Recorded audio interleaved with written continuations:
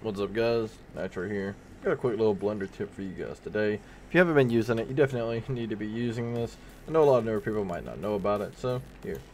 What you're going to do is you're going to go and you're going to go to your armature, and say you've got your ears in a position that you like from pose mode.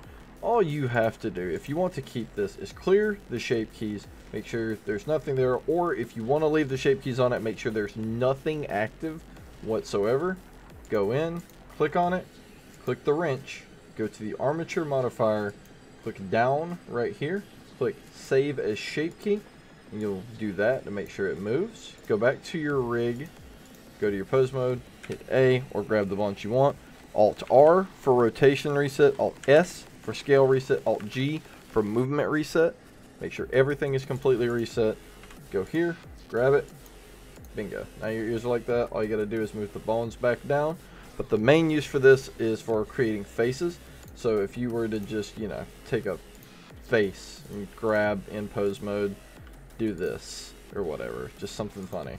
You could go and apply just straight the mesh. Just go here and apply this as a shape key. As long as nothing else is active, because it's going to mix all the shape keys together. As long as you do that, you won't have to worry about it, and it'll be able to do all your animations and shape keys and things of that sort. Makes it 3 times easier to do anything dealing with faces, dealing with any movement, or even simple things like messing with a body, doing things fatter, you know, things like this, even small stuff, just to make cool shape keys.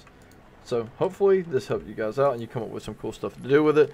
Do remember that shape keys, whenever they're moved, the bones do not move with it. So if you do put it in a position, make sure you move the bones into position if it's going to be permanent. Hopefully this helped you guys out, and I'll see you in the next one.